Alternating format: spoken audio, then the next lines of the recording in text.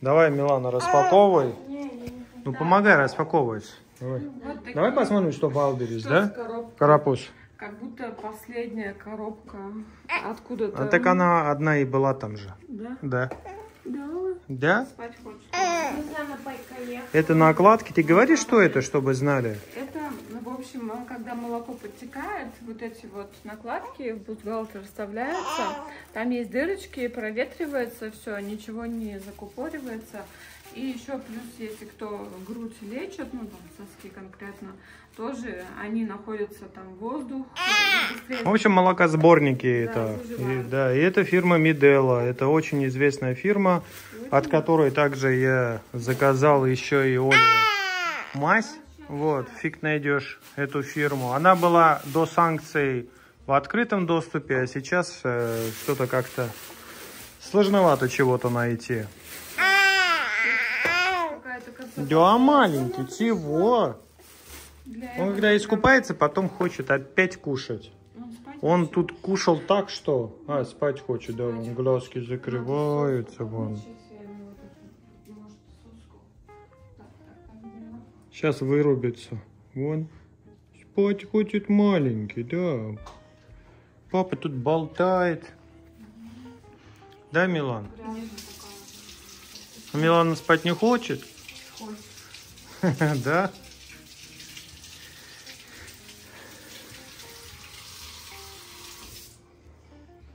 Что, давай усыпим, потом покажем тогда или что? Ну да, чтобы тебе не держать. Угу. Тогда грудь там что, соску-то? Ну ладно, давай, Соска, подержи его. Потому что он только кушал вроде.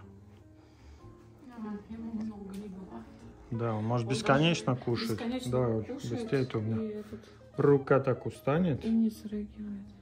Все, ему соска тут, в принципе, не нужна даже. Спи. Все. Спи давай, слушайся. А то смотри. Давай. Так. Распаковка. Тут какой-то суперский костюмчик. Кто заказал? Да, видишь, с бантиком даже. Ну, тут вообще красота подъехала. Это для нашего карапуза теплый костюм, чтобы мы могли его... Прикольно делают, да? Вот так на подарок даже прикольно кому-то подарить. Ну, куда-то, чтобы его ввести, было тепло. Ух ты, ух ты. Тут какие-то открыточки. Такой мягенький, 68 размер. Ну, еще большеват. Нормально, как раз зачем ему маленькие. Закинешь и будет. Ну, открой, покажи быстренько, Оля. Так, я смотрю, здесь хорошо горло закрывает. Внутри получается такая вот прошитая. Угу. Угу. Как стеганое такое получается, да? Так, клепки до конца почти открываются. Немножко от ножки так. В принципе, ну, чтобы этот не продувало ничего. Ну, все, здесь резиночки. Можешь соску ставить? Угу.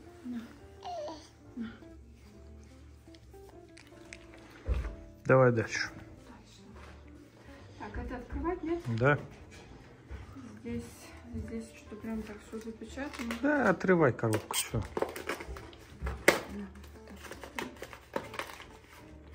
Наверное, бэушные прислали. Такие, ого, они такие большие. Слушай, почему никто обзор не делает? Я не ожидала, что они такие. Где они их вообще возьмут? Здесь силиконовая такая вот накладка. Здесь пластик прям жесткий такой. Одевается это дело вот так. И, ну, как бы вот так.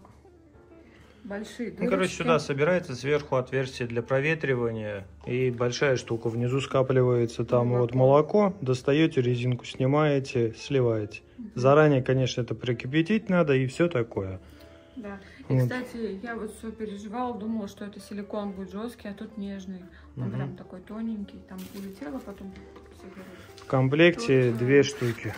Есть вот такая инструкция. Больше ничего нет.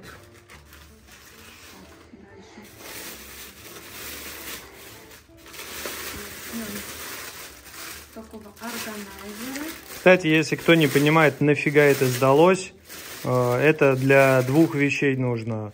Во-первых, когда одной грудью кормишь, со второй груди идет молоко. Оно льется впустую. Да. А вот эта штука, во-первых, это молоко соберет, и его можно ребеночку дать. Во-вторых, это одежда не замарается.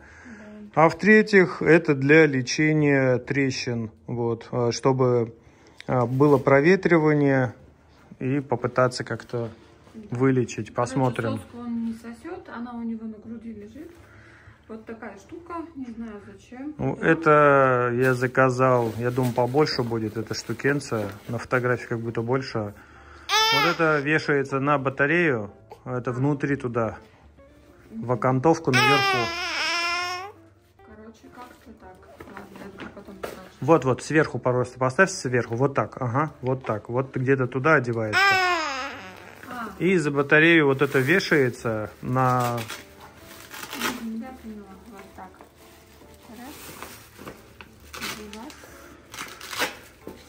Я думаю, эта штука будет больше. Наверху, где у нас сушилка в ванной, за нее зацепить, и туда можно какие-то шапочки, что-то или... Штука будет зацепить за эту пеленалку. Вот я такую хотела, чтобы это... Ну и за пеленалку идем, вон батарея там. Оль. Где батарея? Ванная, сушилка.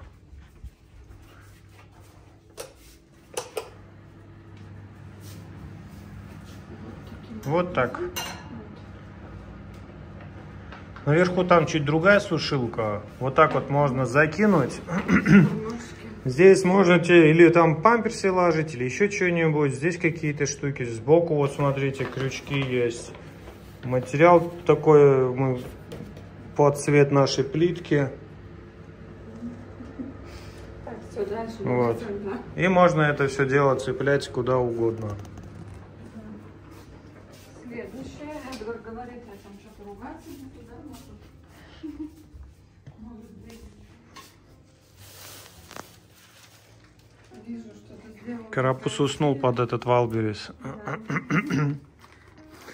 Короче, я на свое усмотрение заказывал Оле шмотки. Делать было нечего, просто по приколу. Какая-то часть шмоток Оле не понравилась. Опять 60. Ну давай, Оля. Мери, Оля. Ну, слушайте, блин, это что, 60 что ли? Ну я думаю, это нормально. Это футболка. даже не 60, даже коротковатая. Да. Что за... Ну давай там еще посмотри, что есть, и это ты померишь. Ух ты. Розовые труселя. Так, есть тут вот какая-то такая штука. Это что?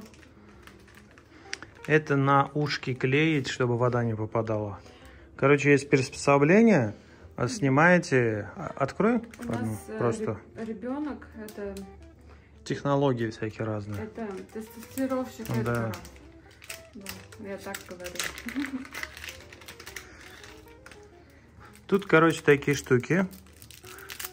Они какой-то типа мягкий тоже, как силикон, который налипает. Вот. Можно тонкий слой снять, отсоедини посередке. Как бы, нет, с другой стороны полоску посередке. Вот же. Можно вот. так, да, вот. И заклеиваете ухо ребенка. И на ухо приклеиваете, ушко закрываете, и, получается, водичка не попадает в ухо. Что-то типа такого. Посмотрим, нам это надо или нет. Потому что даже сейчас мы его купали. Ой, там вода попала в ушко, что делать?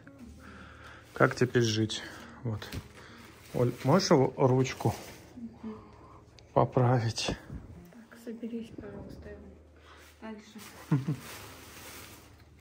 Вот такой костюмчик. Размер тоже 60, наверное, да? Да. Штаны тут 60-го размера. На большой жоп. Жалко, что не поношу ничего. Почему? Нет. Ну 60, Эдгар, что ты угораешь? Так я вот тот предыдущий костюм так заказал, и что? Он оказался как нужно. Какой, черный? Да. Ну, единственный, молодец. Ну, вообще, что-то непонятно, как они шьют. Да Как всё будто они понятно, не по да, таблицам каким-то шьют. Ты заказал 60 размер. Зачем? Ну, чтобы усадку дало, и все это одевало. Будешь сам носить усадку. Ну, куда там? Закинь, постирай, сделай, высуши, да. Ладно, там на один. Да, в общем, ладно, Оль, давай. Мы же это обсуждали, выкидывай тогда. Все, ладно. Все, выкидывай в мусорку. До свидания. Оля просто постоянно, типа, вот, одеть нечего, что-то, что делать, как быть, как жить. Вот я заказал, чтобы в мусорку выкинуть. Вот так. Вот и все.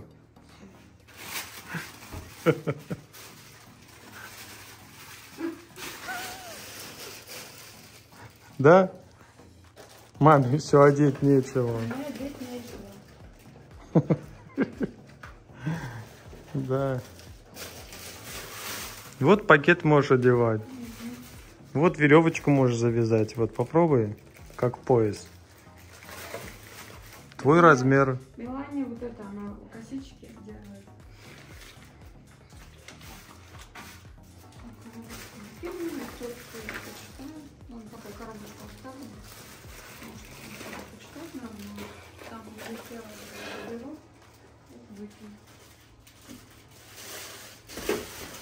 Все, карапузики, мы идем спать.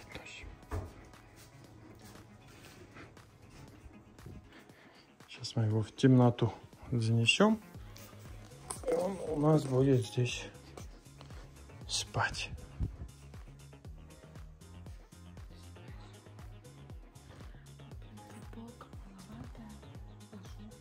Просто подальше покажу.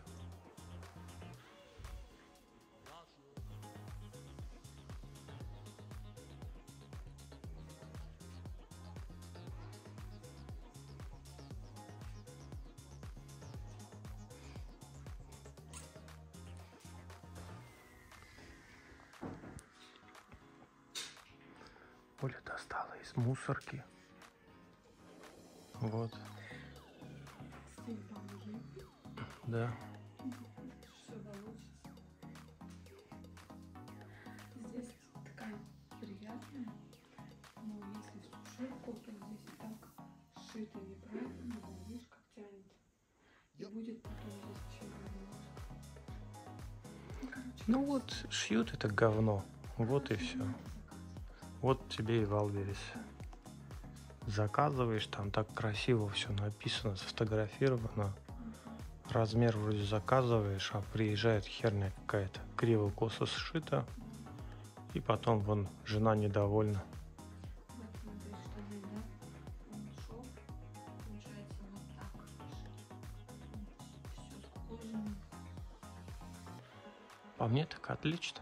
Ну, носи, тебе, кстати, твой размер. Постирал, одел, дома ходишь. Ну что дома тоже? Убиться можно, споткнуться, об что Ну, убиться. просто срежь, шорты Срежу, сделай. У меня с задницы слетит все, и буду ходить без штанов. Мне же не держится. Ремень одень. Может, это мне веревками завязаться? Ну, Еще что предложишь? я и говорю, компания говнище шьет. Вот это вам, пожалуйста. Как там, когда в санкциях шьют, типа, Замена. да, импортозамещение. Вот. Вот вам, пожалуйста, импортоговнище. Все шито, скукожено, сжато. Подшивают вот это все неправильно. Вот. Вот. Видите, вот как шили неправильно. Ну, короче, вот и импортозамещение. Так же здесь, на что ли? Тут тоже так же, да, неправильно все шили. Размеры неправильно делают, все неправильно. Импортоговнище замещение. Розовые шорты нормальные буду носить. Вот так вот.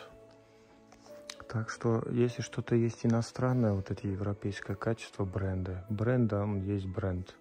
А вот это говно в подворотне, нафиг оно не сдалось, ты его, в общем-то, потом в итоге в мусорку выкинешь. Даже если бы мой размер был, да, все какой-то тяп-ляп. Ну да, что, шьют, я не знаю, кто это шьют, блин. Еще на китайцев что-то гонят. Вот. Ну, китайцы такие шмотки делают, блин. Ладно. Короче, выкидываю мусорку. Импортозамещение.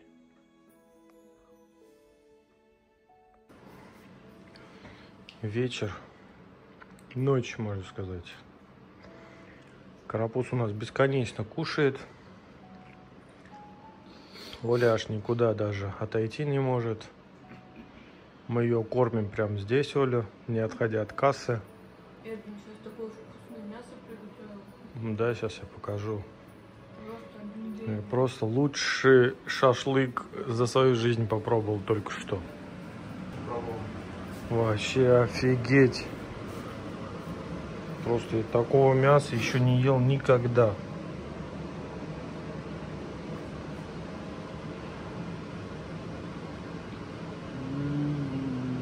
Очумительно просто. Вот соль на столько сыпет. Вот это, блин. Бомбалейла еще та. Шашлык был сделан из приправ, объясняю. Соль, потом паприка. Потому что для мяса было написано, вот это будет. Угу. Вот для мяса. И чуть-чуть совсем это пили. Все. И на сковороде пожарил, да? Главное тут выдержка мяса. Вот у меня Этим пожарил на сковородке, как будто делал шашлык. Где-то на углях прям. Обалденно.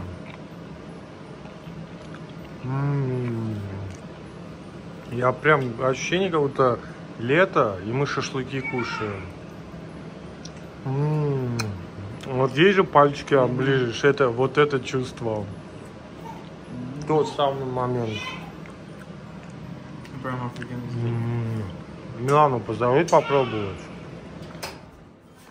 Милан. Ой, еще один кусочек съем, чтобы до конца офигеть. Ну попробуй хочешь. Да. Идем, Милан, один кусочек. 5 секунд просто. Я приготовил.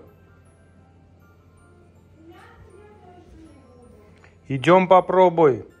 Просто скажи, вот я сейчас сделал. Да я тебе не говорю, что второй же есть, просто попробуй кусочек. Ну попробуй. Так вкусно, я никогда в жизни такого не ел, вкусного. Ну, Да. Один кусочек мы тебе больше даже не дадим. Я лучше сам съем. Оно чистое мясо, Милан. Чисто это, чисто перепелиное филе. Прям побольше кусаю, но я прям четко. Я прям вижу уже, все. Вижух пошла.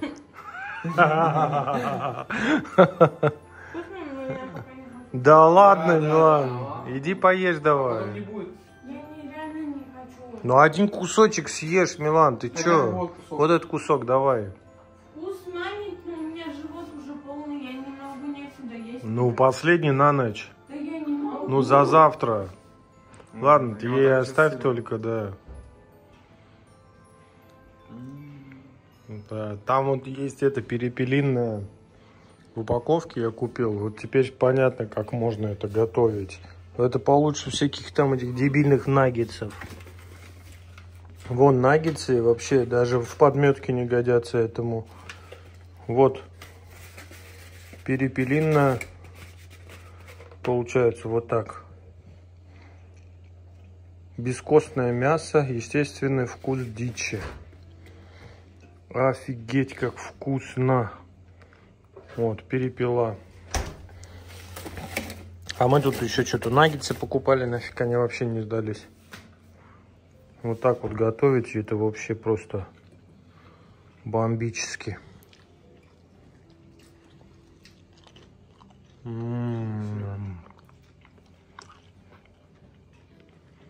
Вкуснотища.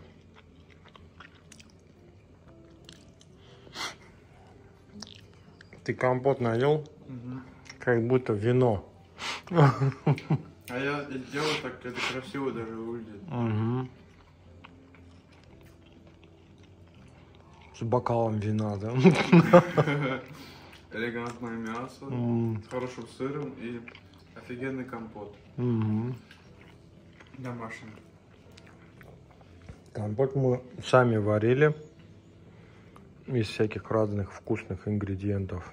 Я вот 3 штучки съел, блин, объелся сейчас. Короче, вот такие штуки можно готовить, блин.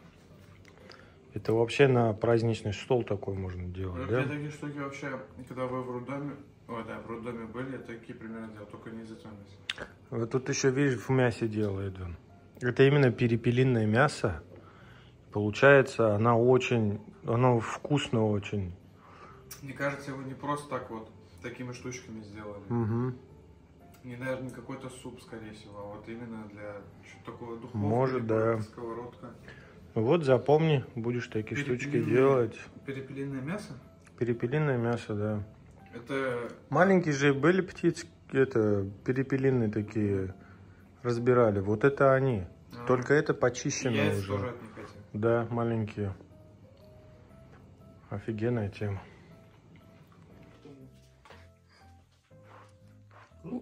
Утро доброе.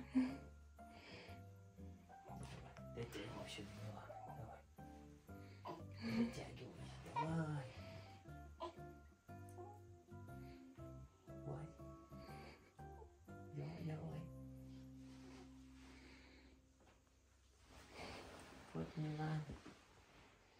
Дотягивайся ты, Милана. Ты Миланочка.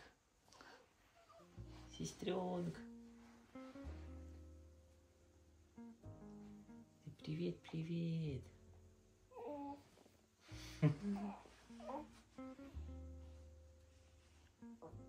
Ой, Это воздух вышел. пикуськи, пикуськи. Играет, что ли? Ну вот.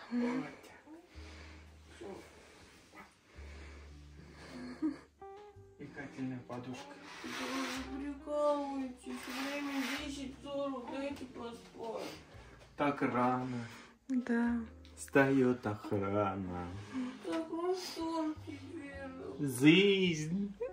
Что случилось? Моя грустная жизнь. 10:40. Так рано, в 10:40. Простите, Ваше Величество. Да. Царевна Милана в 10:40 не желает просыпаться. Уходим И дверь. из ее палаты. И дверь закройте. Карапуз у нас икает. Да, Карапузик? Понятно? Ну да. Да. Че, покормишь или что? Нет, давай поменяем, а то потом опять. Ну, сейчас как менять будет? Карапуз у нас сейчас опять покушал. Вот. И кушки прошли, и он сейчас пропукался, прокакался. Получается, кушает, проталкивают еду, и все хорошо. Этот цикл идут. А когда он начинает крутиться, вертиться, там что-то вроде поел, а вроде опять. Мы уже это поняли. Просто нужна еда для того, чтобы проталкивалось все дальше. И все, и ребенок не будет орать. Кто-то затыкает сосками, а мы... Да. Но оно так и есть. Тут нету никаких графиков. Например, я могу точно сказать, это факт. После того, как мы его попу подмоем, да, будь здоров. В ванной вот ходим, ему памперс менять. И потом он точно хочет кушать, прям сразу. Потому что когда под теплой водой его моем, температура тела поднимается. Ему, типа там жарко встает. Пока в ванной там тепло. И он хочет пить. Это сразу. Как только он покакает, буквально через какое-то вот время. Вроде сейчас только что ел, покакал вот. Сейчас пойдем поменяем. Все. И потом он опять захочет есть. Вот такая вот система. У них же как бы быстро это в круговорот. Там чуть-чуть молочка переработалось. идет в кишечник, чтобы выйти, а там-то уже пусто. У них же еще не так сильно вот как бы работает вот эта система проталкивания, как у взрослых. Не твердая пища, ну, там молочко просто. На эту тему не только мы просекли, а он тоже. И когда пытаемся соску дать, чтобы немножечко я отдохнула, не прокатывает. Да. Ну оно и смотри, сейчас если бы мы ему соску дали, попытались типа, да, все, ладно, держись. А вот он все пытался покакать, не мог этот процесс запустить. При том, что у него нету никаких запоров, вообще ничего такого за весь этот месяц не было, ни разу. Все как бы с желудком, вот с этими... Ну, короче, у него все хорошо. 0 проблем. Единственное, если... Чтобы цикл вот работал, это надо постоянно кормить по требованию. Это прям 110%. А требовать мы умеем. Да. Мир разделяется на 2 варианта кормления. Это по часам, по определенным там, типа через каждые 3 часа, например. И второй вариант. Люди, которые за тему, называется, по требованию. Это когда малыш хочет кушать, все, и не волнует. Он просит, надо дать поесть. Неважно, он 5 минут назад ел, там, час назад ел. Понятно, что там 2-3 часа в любом случае прошло, надо его покормить. Но между делом он может еще просить. И в зависимости, вот, например, он там покакал, или он сходил, например, в ванную, вы его купали, он там вспотел, и вы из ванны выходите. Вы из бани, когда выходите, что делаете? Стаканчик холодненькой водички пьете или там чай завариваете сразу. А ребенок что, из ванны вышел, не хочет, что ли? Так что мы за... Как вот только что сказал, по требованию, вот. Да, карапуз? Вот, да. Видите, по требованию описался. Так мощно писал, что он весь памперс уже, все, некуда уже там писать. Памперс вон. Сейчас пойдем менять. Мыть попу. Утренние процедуры. Требую мыть попу. Да. Ручки. Ногти вон надо подстричь, да? Чуть-чуть. Карапуз такой, карапуз. Так прикольно утром просыпаться с карапузом. Такой вкусненький, шлятенький такой, тепленький, такой хороший. Кряхтит. Да, Моськи вот такие клехтуненькие, такие. Такой вкусный, вкусный. Да. Кто там чавкает? Сейчас чем больше встает, тем прикольнее, прикольнее. Только первые 2 недели достаточно сложно прям. Но вот так вот, чем больше, вот он, не знаю, месяца 2-3 вообще шикардос. 6 месяцев вообще просто начнется веселуха. Да, Кляпусь? Папа ждет, не дождется. Да. А когда уже разговаривать сможем с ним, там уже он будет что-то там умничать. Вот это самое прикольное время. Он будет что-то говорить. Да. Вот так. Кто тут будет умничать? Ты когда будешь умничать? Ага. Карапуз. Ты уже можешь умничать сейчас? Или пока не получается как-то? Пока только покушать и попукать, да? Это все, что я умею. Да. Да, папа. Скоро я буду умничать, философствовать. Мы с тобой еще побеседуем. На всякие разные темы. В чем смысл жизни? кто раньше был, курица или яйцо. Да? И он это еще докажет. А пока, несите мне какашки. Да, Эван? Несите менять мне какашки. Мойте мою попу. Приказываю, я тут главный. Я тут главный. Все. Несите. Несите уже. Ну что, несите давайте. Да, смешно. Шутки шутим, да, тут? Ну, шутники, мама с папой тут. Да, умеют тут шутить. Да? Че, идем? Умываться пойдем с тобой? Ты уже объелся тут конкретно. Как там песня твоя? Попу мыть нужно каждый день. Да. Все, сейчас я его возьму, пойдем. Все, мы пришли тут на процедуры. На его любимый тут столик. В костюмчике таком. Тетя Ирина же подарила? Да. Вот. Прям в тему сейчас костюмчик нам по размеру. На пятку. Да. Вот, здравствуйте. Карапуз. Вот, тете Ирине привет передавай. Скажи спасибо, тетя Ирина, за ваш костюмчик. Он единственный, который сейчас подходит. Все остальные нам стали маленькие костюмчики. Это спасательный костюмчик на сегодняшний день. От тети Ирины. Да, вот. Остальные костюмчики у нас что-то все маленькие стали. Это Лена подарила вот раздельник. Ну. Померить.